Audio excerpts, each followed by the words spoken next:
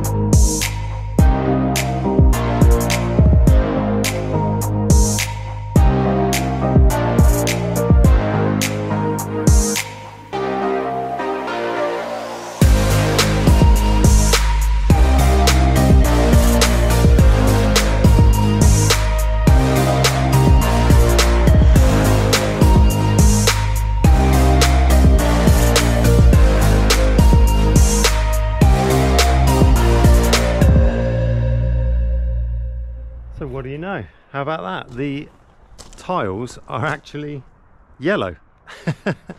That's quite a transformation.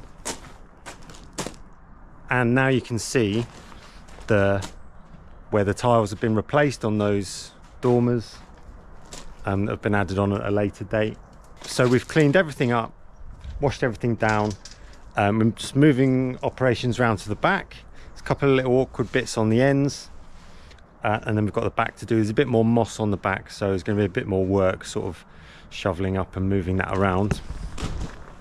What's happened on these tiles, what I think's happened is the older tiles have this dark coloured coating on them, and they're so old that most of that coating's weathered away. You can see on some of these lower tiles there's still a bit of that coating left behind on some of the tiles, whereas further up they've weathered away even more and there's basically none of that coating left. And the black algae and the lichen and the moss is kind of causing that coating to deteriorate and weather away. So we've just used a very low amount of pressure, and you can see there's still some tiny bits of lichen kind of left on a few of the tiles. We're going to treat it all now with the chemical, or I'm probably going to do that tomorrow actually, once we've done the back.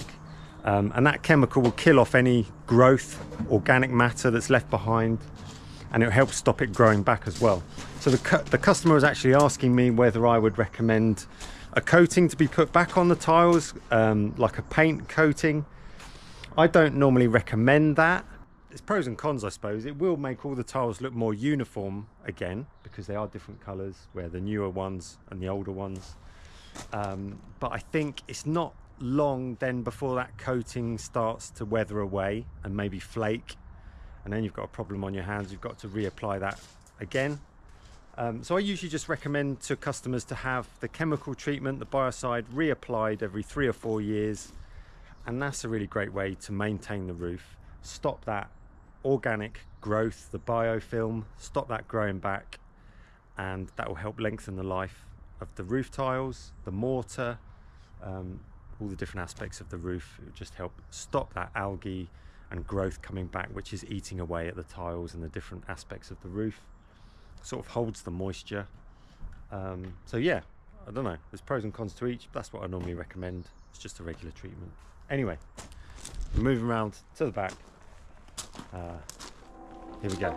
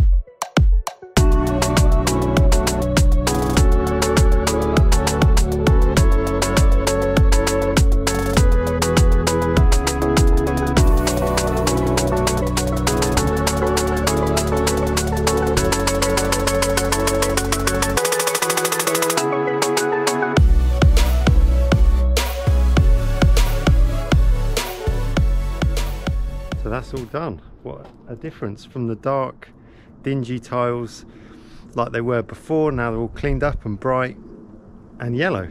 Really brightened up the place. Another roof transformed, and the sun's even out. All the links for the podcast, the training courses, if you want to get into the industry and learn how to get similar results to this, all the links are in the description below. So I hope you enjoyed the video. Thanks for watching. Don't forget to like, subscribe, and hopefully I'll see you on the next one.